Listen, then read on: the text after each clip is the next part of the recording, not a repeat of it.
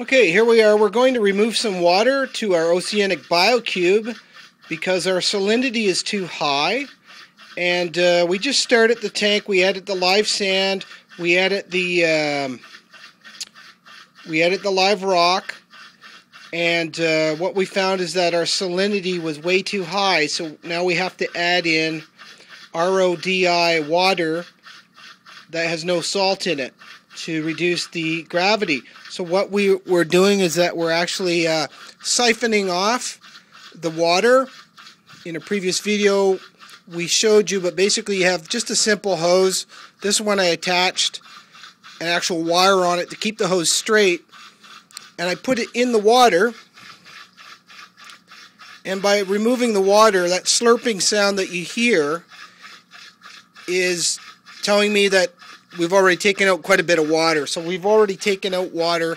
As you can see here, it went in the bucket, and at the bottom of the bucket you can tell there's some sand in. So what we did, we vacuumed using a siphon hose, just vacuumed all the little detritus that's on the bottom to help clean up the tank a little bit still.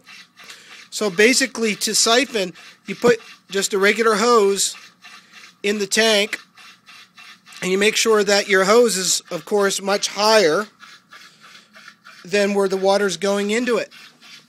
And then you grab the end and you simply suck towards you like a giant straw right here. And what will happen is that the water will flow in. So I will show you very quickly what happens. So I'm putting it up to my mouth, and there you go. The water's siphoning out. It's that simple.